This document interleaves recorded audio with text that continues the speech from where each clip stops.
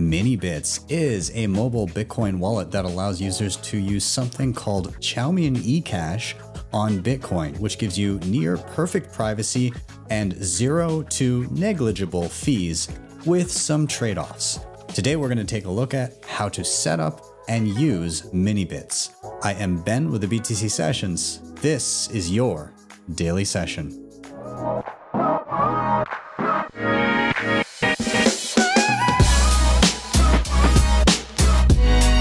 Hodl the Bitcoin. If you need help with wallets, hardware, multisig, privacy, and anything else Bitcoin related, and the free tutorials on YouTube are not quite cutting it, you can head to my website, btcsessions.ca, and book me for one-on-one private sessions right there. Shout out to sponsors of the show, hodlhodl.com. If you're buying Bitcoin and you have some priorities in mind that include peer-to-peer trading, instant self-custody, and no KYC, this is the place to be. You can sign up with just an email address. Once you're in, choose your currency, payment method, and amount, and start viewing offers immediately. You can also check out their peer-to-peer lending platform with no rehypothecation. Check them out, hodlhodl.com. There's a link in the show notes down below. Now, when you do stack some sats in whatever fashion you choose, of course, you're going to want to secure it with some of the best hardware on the market. I love CoinKite and everything they're doing. The Cold Card Mark IV is my go-to wallet of choice. Of course, I've got their other goodies as well. Tap signers, sats cards, block clocks, open dimes, and I have pre-ordered the Cold Card Q. If you want to pre-order that or check out anything else that I've mentioned here, head over to coinkite.com. Use code BTC Sessions for a solid discount at checkout. Now, backups are important as well, and Seedor has one of the most beautifully designed and robust steel backup systems on the market. It uses a disk and capsule design and comes with a full starter set with mallet and everything to punch in your seed phrase and secure it from the elements, things like fire, water, corrosion, all of that. If you want to check them out, there are links down below and different links depending on where you are so that you get the cheapest shipping available to you. Nunchuk.io has you covered for your assisted multisig needs. Their Honey Badger option allows you to set up a multisig wallet on your mobile device using things like the tap signer or cold card and plenty of the other hardware options. It holds your hand through the whole way, and once you're set up, you hold 3 keys. They hold 1. It has baked in inheritance planning so that your sats get to your next of kin if anything should happen to you. And the best part, the whole thing is no KYC, so you don't need to give up your private information to set it up and have it work for you. Check them out at nunchuk.io. And finally, shout out to Start9, your sovereign computing solution. These guys sell plug-and-play devices so that you can host your Bitcoin and personal data stack on your own. So this includes things like running Bitcoin Core, your own Lightning node, mempool.space, join market, also files, passwords, photos, Nostr relays and clients, some AI tools, tons of great stuff on these things. They have everything from entry level all the way up to what I'm running, which is the Start9 Server Pure. If you want to check them out, head to start9.com. And if you're looking at that Server Pure, you can use code BTC Sessions with a little plus sign at the end to get yourself 18% off. And with that, let's dive into the tutorial. So let's start with some prerequisites. What are you going to need to know in order to successfully navigate this tutorial? Well, I'm going to say off the bat, the number one thing that will help you through this is having a familiarity with doing Lightning transactions. So whether it be a custodial option or a non-custodial option, doesn't matter as long as you have the ability to send a Lightning transaction. If you don't know how to do that, I'll link some of my Lightning tutorials down below so that you can get started there and then maybe start dabbling in what we're covering today. The other thing that is, we'll just call it a little bonus because some of the features in here integrate with it, is if you are using Nostr, which is a decentralized social media protocol. If you're not using Nostr as well, I will link some stuff down below. It is not 100% necessary to be able to use Minibits, but it is a bonus. So I would check it out just to play around. Either way, we're going to be utilizing this on Android. Unfortunately, there is not a release for iOS at this time. However, I do believe there are options for iOS, either just used through your browser or in the App Store as well. There's a wallet called eNuts, which uses the same technology that Minibits does. So if you want to check them out, I'll link that down below. I believe it's available on iOS. And then there's some other ones that you can use through your browser. So I'll link those if you happen to not be on Android and you'd like to try out this new technology anyways. So yeah, with that, we're going to be diving into Minibits. Let's cover a little bit about what this actually is. So this is the website minibits.cash, and they have a short explanation here. Minibits is an eCash wallet with a focus on performance and usability. Cash is issued by mints and backed by Bitcoin via the Cashu protocol and Lightning Network. So what the hell does that mean? Effectively, what you're doing here is you are sending Lightning transactions to this wallet, which then are stored in a custodial manner. Again, custodial manner, meaning that you have to be trusting what is known as the mint that is holding those funds. So it would be a similar trade-off to something like Wallet of Satoshi or Albi or any other custodial Lightning wallet. Now, where something like Minibits and Cashu in general, the protocol is an improvement upon something like Wallet of Satoshi or Albi, is that you get near perfect privacy once you are in that mint, meaning that your transaction amounts, your transactions to and from wherever you're sending is not only shielded from public view, but also shielded from the custodian itself, which is a departure from something like Wallet of Satoshi or Albi, because they obviously have to maintain records of, okay, well, this account holds this much money and this account holds this much money. Oh, there's a transaction going here to here between users. They have a record of that. eCash allows for transactions to happen in a way in which that information is not privy to even the person running the system. So this is the trade-off here. The other benefit in the privacy realm is that you can send and receive Lightning transactions or eCash transactions. They're interoperable. When you are sending and receiving Lightning transactions, of course, those are regular Lightning transactions into and out of the mint, but you still get some privacy benefits there because there's no indication as to how many people are part of a mint, and you are actually benefiting from the privacy of everybody in that mint, as in you're kind of hiding in the crowd.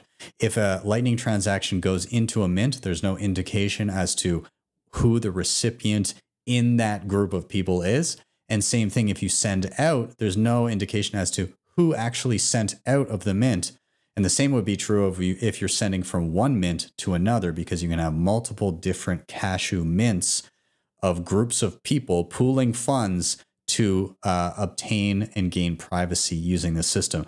The other benefit of this is you're effectively getting either no fees if you're spending from within the same mint, every transaction is instant and free, or if you're sending from mint to mint or from mint to a Lightning wallet, you're only getting the negligible Lightning fees as opposed to any sort of on-chain Bitcoin fee. So your fees are basically anywhere from 0 to very negligible small amounts on Lightning. Now, I will say before we dive into trying this out and setting it up, that this stuff is still very early days. So if you're playing with this, I would advise you to use very small amounts and use it as a learning tool, not as a primary method to store any sort of value, and be cognizant of the custodial nature of this and the trust that you have to give the mint that you are operating with. Okay. With that, I think we're ready to dive in. So we're going to jump to my phone and we're going to start trying out and setting up Minibits. Okay, so here we are on the Minibits screen when you first open up the app for the very first time, and it gives some little background on what Cashu protocol is, what eCash is, all that. So I'm just going to, again, you can read through this if you want to. I'm just going to skip through here. And we're just going to, on the final screen, we're going to hit got it, take me to the wallet. Or if, and we'll look at how to do this later, but if you want to recover a lost wallet, it's just like a regular Bitcoin wallet. You will have a seed phrase and you can hit that option there. But I'm going to hit got it, take me to the wallet. So this will just take a second and it's going to boot me into what will be my main screen. And so we can see a balance up top. There is a little option in the top left, a little sandwich board for a menu. Down at the bottom, we see receive and send, as well as a little square to open my camera and scan. And then we see some tabs for wallet, contacts, and settings. And then right in the middle of the screen, we see add Minibits as your first mint to start. And so this is where you would add the Minibits mint so that you can collaboratively with people that are all part of this mint, be able to receive and send transactions and send to and from the mint that you will be using. So I'm just going to hit that green button in the middle of the screen, add your first mint, and that should have me all set and ready to receive either eCash directly from somebody or to be able to receive a Lightning transaction and add funds to the mint. So this is basically set up. So let's just kind of get our bearings here. We kind of had a look at the main screen, but let's take a look in the top left, that sandwich board, and see what's in there. That just takes us to a history, any pending transactions, filter transactions by tags, any transaction history stuff. If we go back out of this, if we go down to the bottom and we click on contacts, again, it gives me options to add private contacts.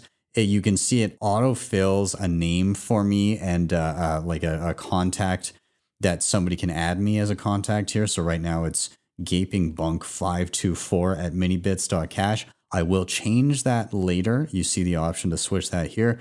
And then if I go over to public, again, this is where you can add your Nostr contacts. We'll get into that momentarily and we'll take a look at what that looks like. And then finally, let's go down to the bottom right settings tab and see what's in there.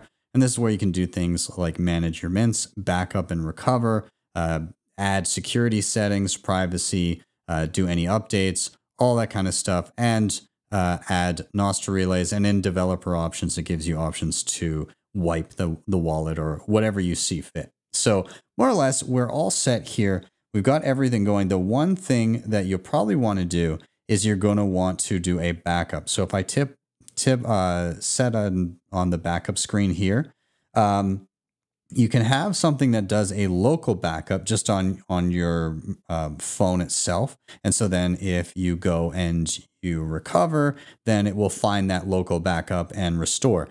But another great thing to do is to choose the top option, which is off device backup, which gives you an actual seed phrase to recover your eCash balance in case of device loss. Now, it's important to note that eCash is a lot different than regular Bitcoin. Regular Bitcoin, it is all on the Bitcoin blockchain. And so you basically have a seed phrase, which represents a private key that can unlock Bitcoin that is on the blockchain.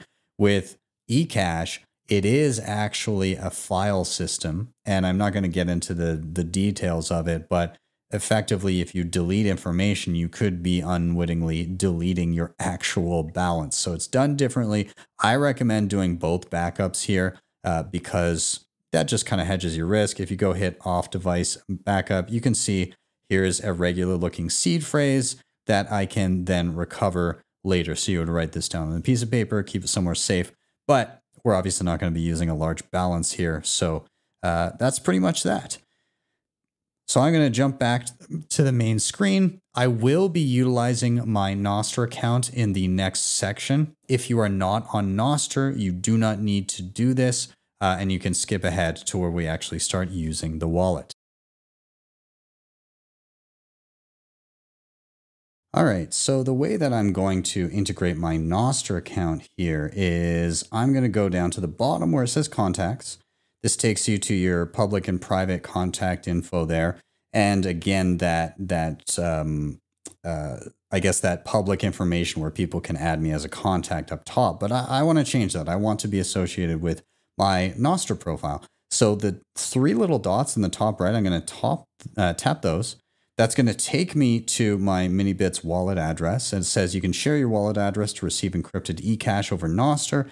At the same time, it serves as your Lightning address so that you can receive payments from any Lightning wallet. So I want to change this, and there is an option to change it. There's also a little share button, but I'm going to hit change. And this says I can change my picture, I can change the wallet address, or I can use my own Nostr profile. So I'm going to choose that. I'm going to tap that option at the bottom. And so I'm going to enter my Nostr address. This is something that I already have associated with my Nostr profile. If this is all Greek to you, but you want to learn, check the tutorials in the show notes. But my Nostr address is btcsessions@vlt.ge. I'm going to hit confirm. Great. So this gives me my Nostr public key, and the relay is associated with me so that I can basically add my contacts. The next thing it's asking for is my Nostr private key. Now, I'm not going to share this on the screen, but more or less, I need to paste in my Nostr private key here down the bottom. I'm going to hit confirm. It may ask another quick, hey, does this look okay? And then I confirm it, and then everything should be all good. So we'll come back as soon as I put in the appropriate information. If you've used Nostr, then you'll be familiar with your NSEC or your private key. So we'll be right back. Okay, so it did give me a final option to say, once I had put in my private key, it said, do you want to confirm this? Do you want to apply this or no? I opted to apply it. And so now we can see that the little image in the top left is my Nostr profile picture. My Minibits address is now the same as my Nostr address, btcsessions@vlt.ge. And finally, if in the public section here, I tap on tip the people you follow, I can tap there. I can actually paste in my npub, my public key. And again, that would just be from your Nostr profile. I'll just go to it here. That is typically somewhere in the top here. You can see npub. There's a little copy button, which I just tapped. But I can just paste that in and then hit save. And that should load up my contacts list. So there we go. I can start to see contacts popping in here. And I should be able to send tips to any of these individuals and send them either eCash or, basically transact or request eCash, all of that different stuff. I can also, again, in the private tab, add private contacts. So if you know a Minibits user and you know their Minibits address, you can go ahead and do that here. So nonetheless, I am all set up. Everything is ready to go. And we can now dive into funding the wallet and sending and receiving eCash. Okay, so let's get this wallet funded with a regular Lightning transaction. So I'm just going to go to Minibits for a second. Actually, you know what? Before I do that, I'm going to create a Lightning invoice to receive some funds. So I'm just going to hit on the main screen, receive down in the bottom left. I'm now going to choose share a Lightning invoice. So I'm going to tap that. And maybe I'll top this wallet up with 1,000 sats. Again, this is very early days and a lot of this stuff is still in beta. So I'm not going to put a lot of funds on this wallet right now. So I'm going to type in 1,000 sats. I can put a memo if I want. I'm not going to right now. But and then if you have more than one mint, which you can set up and add mints, we'll get into that later. You can choose which mint you're going to go into and it will have a little green check mark beside it. I'm just going to use the default one from Minibits. And I'm going to hit create invoice. This will now create a Lightning invoice that is a QR code, but I can also copy that invoice and then use it in a Lightning wallet wherever I want. So, or I can hit share and share it wherever I need to. But I'm going to go out of Minibits now. I've copied that invoice. I'm going to go over to Blink Wallet here as an example, and I'm going to hit send. I'm going to paste in the invoice I just created. I'll hit next. It says, which account do you want it to come out of? Looks good. Hit next. 1,000 sats lets me know what the Lightning fee is going to be, which is 1 sat. That sounds great to me. I'm going to hit confirm payment and it should go off. There we go. Straight out of the wallet. Okay. And let's jump back to Minibits. And there we go. Payment success. I hit close and the wallet is now funded. So we can see there's now a transaction history, which also in the top left, if I tap it, I can see transaction history there as well. And we now have a funded wallet in which we can send and receive eCash. So let's go ahead and let's send some eCash and look at the different ways that we can do it.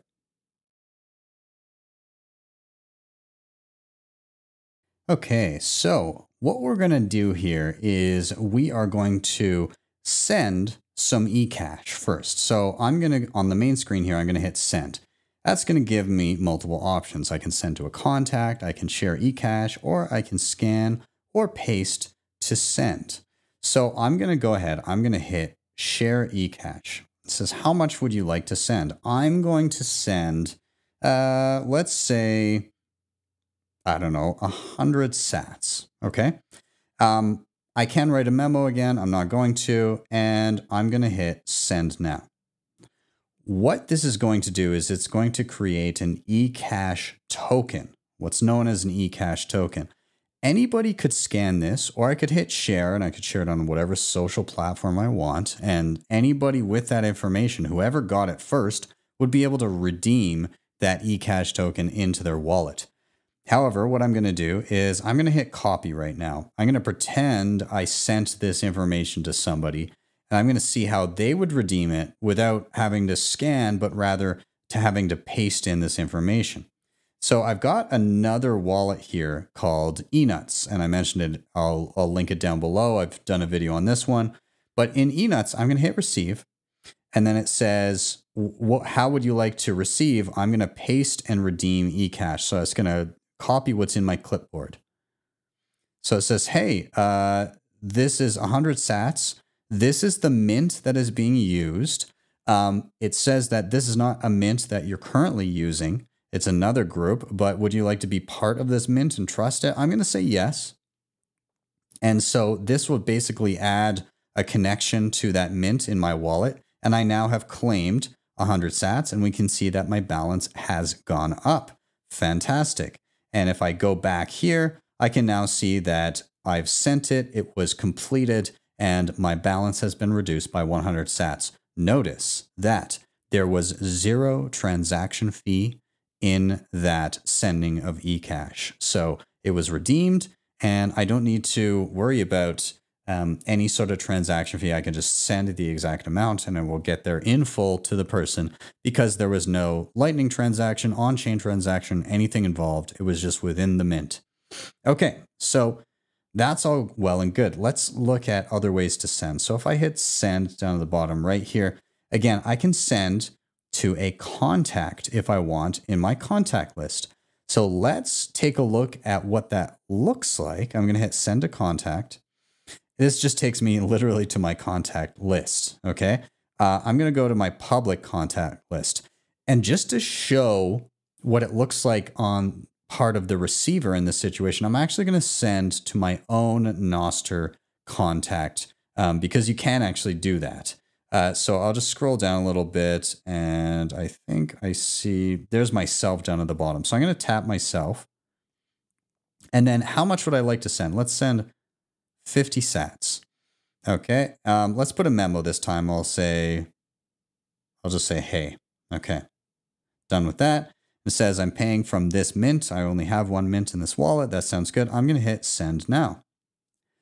So what this does is it sends that eCash token and it confirms, hey, do you want to send this to, and of course it looks funny because it's sending to myself, but yes, I'm going to do that. I'm going to hit send, and it's going to send. Normally it would send all this gibberish and it would just land in somebody's inbox and it would just show that gibberish. But depending on the Nostr client you're using, the app that you're using for Nostr, it could show up in an easily redeemable way. So I'm going to hit send and I'm going to close that. Okay, so that is sent off. But notice it says pending here, negative 50 sats pending. That's because the recipient actually has to redeem the token. So let's see what that looks like. I'm going to open up Amethyst, which is a Nostr client, and I'm going to go to my inbox here and click on the transaction or the message, I guess, from myself. But this is what it looks like. And you can see I was testing this before, but I can see BTC Sessions sent you 50 sats from Minibits wallet. And it even has a little redemption thing that says Cashu token. I have two options here. Number one is I hit redeem and it will come to me as a Lightning transaction to my designated Lightning address in Nostr, which is something that you can set up in Nostr if you're unfamiliar, or I can just copy the actual token. So I'm going to do the copying of the token just to show you. So I'm going to hit copy. It copies that gibberish, and I'll jump back to Minibits. I'm going to hit receive, and I'm going to say scan or paste to receive. It will open up my camera here, but I'm going to paste from clipboard the button at the bottom. And it says amount to receive, 50. It is receiving from the same mint that I'm in, obviously. And I'm going to hit receive. And that should say, yeah, there we go. Success. You've received 50 sats from to your Minibits wallet. And we can see that my balance is now, it was reduced, but it's now then brought back up.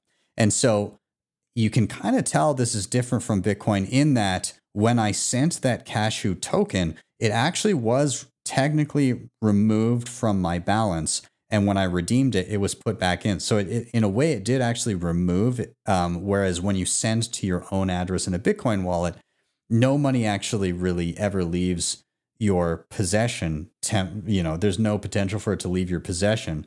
And there's a transaction fee associated. In this instance, nothing. There was actually 50 sats that, technically speaking, could have exited my wallet at any time. So let's do the same thing one more time, but I'm going to hit redeem, and we're going to see it go out as a Lightning transaction. So I'm going to hit send. I'm going to send to a contact. I'll just find myself again. So down at the bottom here, I'll tap myself. This time I'll do 50 sats, and I'll just say, hey. Okay. I'm going to hit send now. It's going to confirm, hey, do you actually want to send to this person? I'll hit send, and off it goes. Okay. So again, balance reduced by 50. I'll jump over to Nostr here. And here is the new one. And instead of hitting copy, I'm going to hit redeem. So when I hit redeem on the screen, it says, oh, and I hit it twice. Anyways, it says it was redeemed, but I hit it twice and it gave me an error. Hey, this has already been claimed. So you can see, like, when it's in the form of like a token, then anybody can claim it. And if somebody claims it later, then it can't be redeemed twice. So nonetheless, I did hit redeem. And so where did that go? Well, if I actually go to my Nostr profile, I do have a Lightning address, and it goes to Strike right now. So you can see the little Lightning logo, and then it says BTC sessions at strike.me. So that should have gone to my Lightning wallet with Strike. So let's go check that out. Go to Strike, log in, and let's go to recent transactions up top. Let's see, I received 48 sats. You can see it says redeem Cashu. So there was a 2 sat transaction fee for the Lightning transaction, but it still went directly to my Lightning wallet.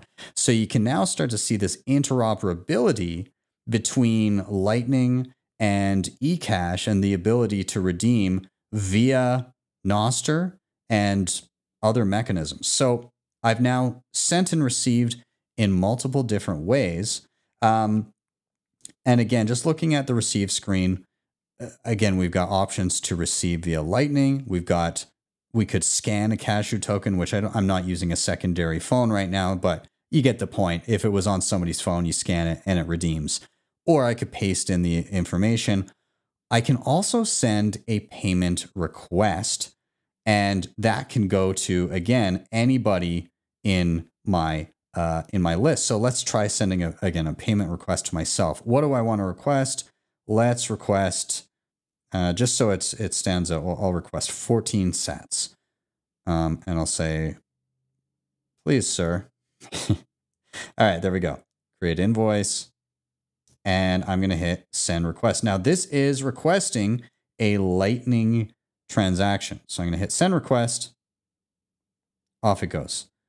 Let's check in. And it says, hey, BTC Session sent you a Lightning invoice for 14 sats from Minibits wallet. Memo, please, sir. So I will hit pay, and it's going to say, hey, what do you want to pay with? We'll just use Strike as an example, and we'll send 16 sats. There is a 2 sat transaction fee, and off it goes. And let's check back in.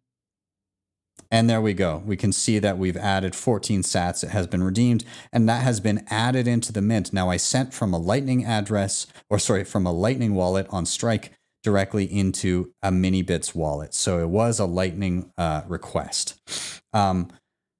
Again, I can receive in many different ways, and Lightning is just one of them. Anybody can send me eCash in my Minibits wallet to my address, however I see fit. And then I have options for sending. I can send to contacts. I can share eCash, creating a token, or I can scan or paste to send. And so pasting, what would that look like? I could paste a Lightning invoice there, and I would send out a regular Lightning transaction. So really quick, let's just try that. Maybe I'll use Blink this time. I'll hit receive. I would like to set the amount to, let's say, 30 sats. Set the amount. This creates my Lightning invoice, which I can then copy. We'll jump back to Minibits, and let's say scan or paste to send. It'll open up my camera, but I'll hit paste from clipboard. It says, hey, you're going to be paying to a Blink wallet user, and you're paying from this mint. Is that okay? I'll hit pay now. It will send off a Lightning transaction. Should just take a second. Payment completed. Okay, that's great. We can, if we click on it, we can say 30 sats went out. It was a 1 sat network fee. Let's jump back to Blink, and I can see an incoming transaction right here for 30 sats. Okay, and everything went off without a hitch.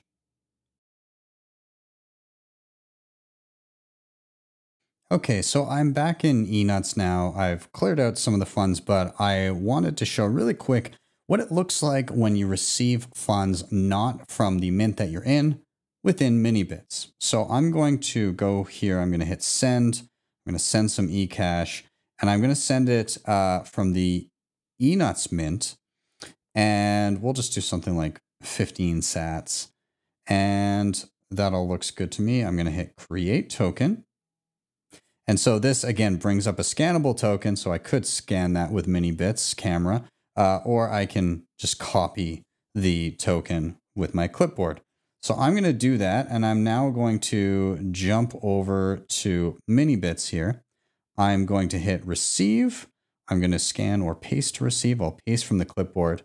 This says, hey, amount to receive is 15 sats, and you're receiving from legend.lnbits.com, which is another mint, and it does tell me it's a new mint. If I want to receive it, I'm going to say receive, or I can cancel. So I'm going to hit receive, and in a moment, that should just add to my wallet. It says success, you receive 15 sats. And when I close out, what you'll notice is I've now got this little dot down below, and it separates out the mints of where my funds are allocated. And this is going to be different depending on the wallet that you're using, but I can swipe over to the side, and I can see, hey, in this mint, I've got 15 sats. In this one, I've got around 800 sats. So this is what it looks like when you're dealing with multiple mints. And yeah, that will very much depend. As we saw with eNuts there, when I go back, okay, token has been spent. It just gives me a general balance, and we don't see the mints directly on the main screen. We see them as we're going to send, or if you go into the options and look into the details, you'll see the different mints that I'm a part of in that section. So again, depends on the app you're using. It may vary. All right, so the last thing I want to do is just go into settings in the bottom right, and let's just take a look at a couple of the things in here. So now that we've been playing around, if we go into manage mints, we can see the different mints that are available here. If I want to add a mint, I hit that, and you can just paste in the URL for any mint that you'd like to be a part of, or you can just simply receive a transaction from somebody within that mint. And again, there's going to be a whole bunch of different mints. Some may be more trustworthy than others, but the keyword there is trust. And of course, this is custodial, and so you need to manage your risk as you see fit. Going back out of that, Again, we've already looked at the backup and recovery thing, but all of that is there for you to do. And again, your off-device backup is advisable. Obviously, I showed mine at the beginning of the video here. I'll be clearing this wallet off anyways. All right, if we go to security here, you can choose to encrypt your storage. You can use biometric authentication. If you go down to privacy, of course, you can turn on the Tor network. You can disable logging if you want in terms of errors and all that. If you go to Update Manager, it'll let you know if there's any updates to the app. And then in developer app options, the main thing I wanted to show you is down at the bottom, there's an option to factory reset the app and wipe it and start from scratch, which I'll be doing after I finish recording here. So that is more or less it. We've kind of done the ins and outs of Minibits wallet. So just some final thoughts here in and around Minibits and Cashu in general. I like the direction that projects like this are going. I love the idea of having different tools to have different privacy and kind of having like community pots of funds that can help benefit people with said privacy. Of course, there are big trade-offs in terms of custodial risk here, and that's why we're dealing with small amounts, and that is totally fine. But you need to gauge your own risk, and even the people that are building this often say, make sure you only use tiny amounts and only deal with mints that you're familiar with, or, you know, accept the risk of dealing with an unfamiliar mint with very small amounts. In my opinion, I think that it would be beneficial if wallets like Wallet of Satoshi and Albi and Blink and basically all of those custodial wallets, you know, you're already making the trade-off of custody.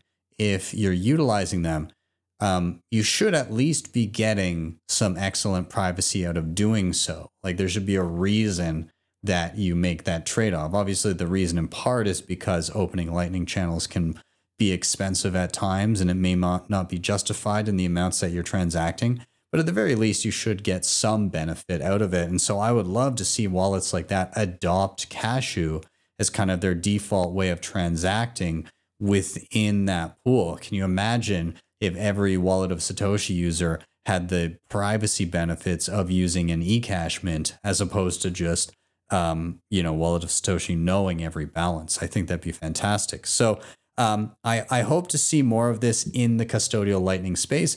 This may not be for everybody. And so if it's not, then disavow this entire tutorial. But if you're curious, if you want to play around, feel free to. But again, make sure you're cognizant of the trade-offs and that you hedge your risk accordingly by not putting too much into anything like this. Let me know what you think about Minibits and Cashu in general in the comments down below. I'm curious to hear your takes. Thank you guys so much for watching. As always, please do like, subscribe, share. All those things help a ton. Hit that little like button in the bottom of the screen. Share this on whatever socials you're on, and subscribe and help me on my quest to 100,000 followers this year. If you want to help with the show in another way, you can hit up the previously mentioned sponsors down below. Those were Hodl Hodl, CoinKite, Seedor, Nunchuk, and Start9. And finally, if you need some additional hand-holding and the online tutorials are not enough for you and you need some one-on-one time, you can head over to my website, btcsessions.ca, and that's where you can book me for one-on-ones in terms of wallets, hardware, multisig, privacy, and plenty of other Bitcoin-related questions you may have. With that, I'm out. Have yourselves a wonderful day or evening, wherever you may be. See you guys next time for your daily session.